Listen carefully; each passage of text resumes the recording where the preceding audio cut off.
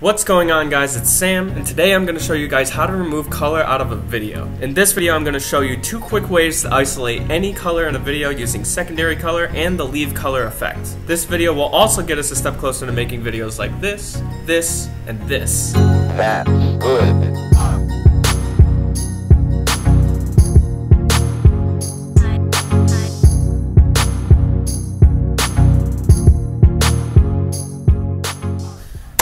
Alright guys, so let's go ahead and get started on this effect.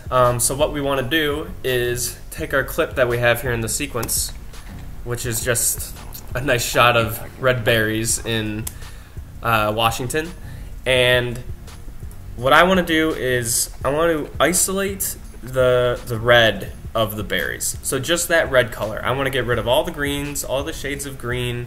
The white will blend in because, you know, it's snow, so it's a part of the black and white scheme. So I just want to keep the red. So let's go ahead and use this super awesome effect that Premiere Pro has built in, and it's called Leave Color. So let's go ahead and search it up in Effects. So I type in Leave Color. Here it is, right under Color Correction. Go ahead and drag that onto our clip, and then hop right into Effect Controls, and then we'll see it there. Leave Color. Okay. So what we want to do is first select the color that we want to leave. So let's go ahead and click the little eyedropper tool, drag it over, and select the red that we want. So we got some light reds and some dark reds. I'll go ahead and do a dark red, so let's see. Click on that. Okay, so that's set the color, but it didn't do anything yet because we have to select the amount to decolor. So let's go ahead and boost that all the way up to 100. So everything goes black and white except for the red. Let's go boost that.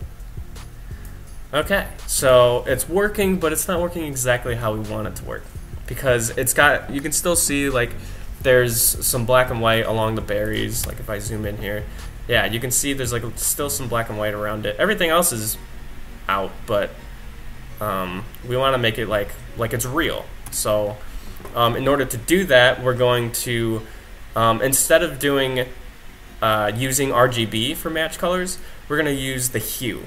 Because if we use RGB, it's more for like a specific like hex code that you select, and then it'll like match that hex code with the 15% tolerance that it says right here. And it'll like stay within 15% of that hex code and then take out, and then leave that red. But we want to use like the whole hue of red, so it gives it like a more wider range. So let's do using hue. So see if we can tell that changed it a little bit. And there's some red coming out of the branches too, because, you know, they weren't just green, they had some red in there too. So let's go ahead and see if we can refine this a little more by using edge softness and tolerance. So with tolerance, if we start playing with it, so I'm going to click it here and start boosting it. So if I start boosting it, it'll bring the colors back, right? So if I go 70, 60, 50, start playing around. See if I can get rid of the red in the branches without getting rid of the berries. Okay. So it seems if I try to get rid of the red out of the branches, then it comes out of the berries too, which is kind of a bummer. So I'm going to put the tolerance where I want it for the berries. So it should max out like right about there, at like 11. Okay. So right now we don't want the red in the branches. We want to get rid of it. So the best way to do that, especially on a little clip like this, is to cut it out, essentially. So let's go ahead and hold Alt and then click our clip and pull it up so it duplicates. So we have two video layers now. And what I want to do is essentially cut around the berries so that with masks, so that they are the only things that are receiving color.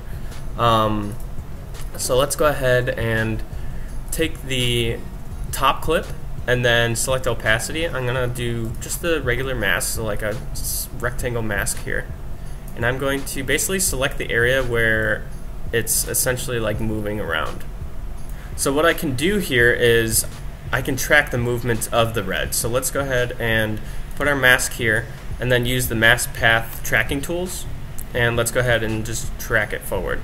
So see, now the mask is following the red berries, and it's going to keep following it throughout the whole clip. Right now Premiere is just doing all the tracking for us, which is perfect. It's so much quicker than just having to manually move and keyframe a mask. So the reason why we want to do this is because this is the only portion throughout the entire clip we want to see the color. So right now we can still see the color on the branches, and that's because there's two clips going on here. So I'll show you in a second once this is finished. And okay, so this is tracked, and now let's say we turn off the clip beneath. Bam.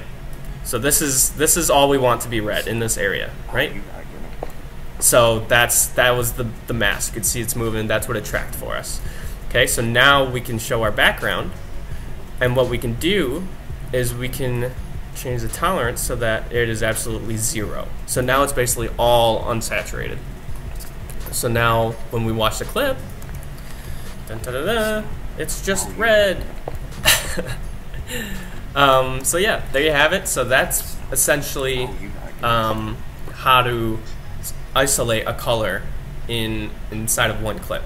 So what we can additionally do is we can make the color even more vibrant. So let's go ahead and let's grab the same clip, drag it back in, just like this. Okay, so we got a regular clip back. So I just want to boost the reds in this clip. That's all I want to do, just the reds. The greens can stay, it's fine, it looks nice, but I want the reds to pop more.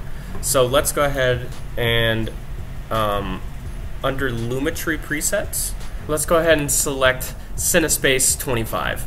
It doesn't really matter which one we select because we want something else out of the Lumetri effect.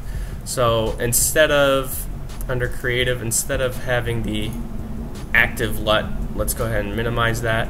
And so under Lumetri Color, let's go ahead and click on Curves.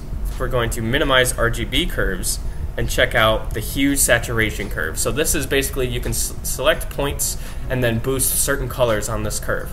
So let's go ahead and select around the red. Let's make that point there, and then the middle point that we can start dragging. So let's start boosting it. Oh yeah, this is definitely adding a lot of red to the berries over there. So let's see what we would be comfortable with. Yeah. It's very nice. Okay, so we can boost the reds. Let's just add it to the previous clip. Let's see if we can boost the reds even more on this. Just paste it in. Yeah, so the reds are even boosted now. So now it's super red in this black and white clip. So there's a lot of freedom that you have when it comes to isolating colors and making colors more vibrant.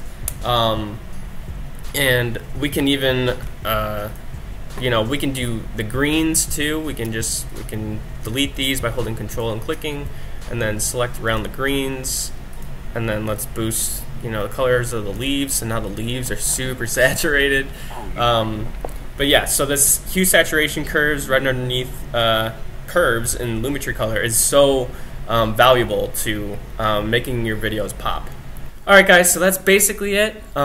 Using leaf color and the curves will really help isolate any color that you want in your videos. And let me know if you have any further questions. Just leave them down in the comments below. And if you want to see tutorials on any of the other examples that I showed in here, I can very well go through that. It involves some layers and some like keyframing with when to have the effects come on screen and stuff like that. So just let me know in the comments if you're curious. Other than that, I look forward to seeing you guys in the next video. Thanks.